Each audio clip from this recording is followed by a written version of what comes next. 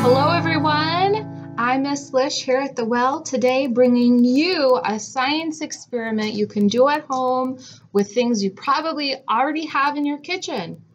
All you need is milk, a little bit of dish soap, a little bit of baking soda, a little bit of white vinegar, and food coloring. Any color works. We are going to make something called exploding milk. What do you think that means? Exploding milk. Is it gonna boom, blow up? Is it gonna fizzle?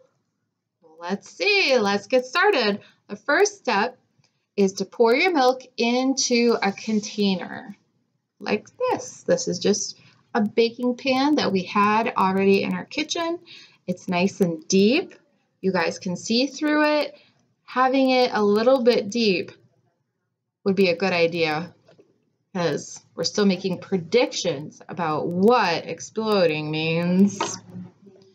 Next, after you put your milk in the pan, it's time to drop in some food coloring. Here is my blue. Drop. You guys can see it. Good. Drop. Drop. Drop. And green.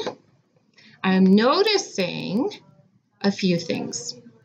What do you notice about my food coloring and milk?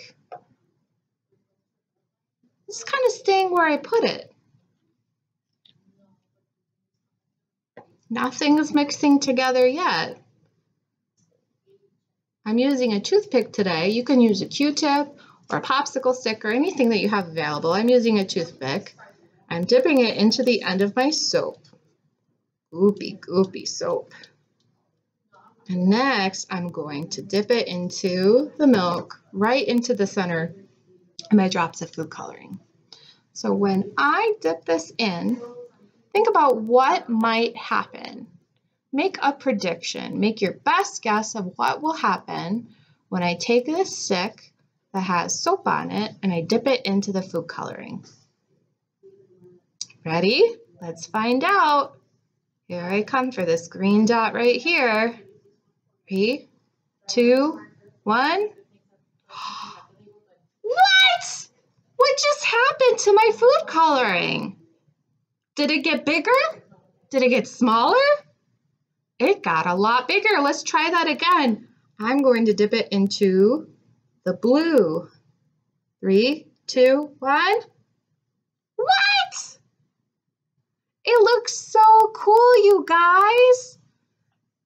A couple more times. Whoa, it is changing. Every time I dip it into the milk, the color moves around. This is amazing. Why? Why is this happening? Have a discussion about it. Why do you think that every time you dip your soap-covered stick into the mixture that it starts to change? Add a little bit more soap. Let's see if it continues to change. 3, 2, 1. It's all spread out. It's not changing anymore, but it looks very, very cool. And actually, now is the perfect time for the next step of our science experiment. I would say the color exploded a little bit, and now we're going to add baking soda and vinegar. And what happens when you add baking soda and vinegar together? You get a chemical reaction. I'll start with the baking soda. And as you can tell that I have a pan under here to catch any little surprises that might come up. Oh, every time I put the baking soda in, the colors mix together just a little bit. All right. Last step is the vinegar. Here we go. Are you ready? Let's count it down. 3, 2, 1.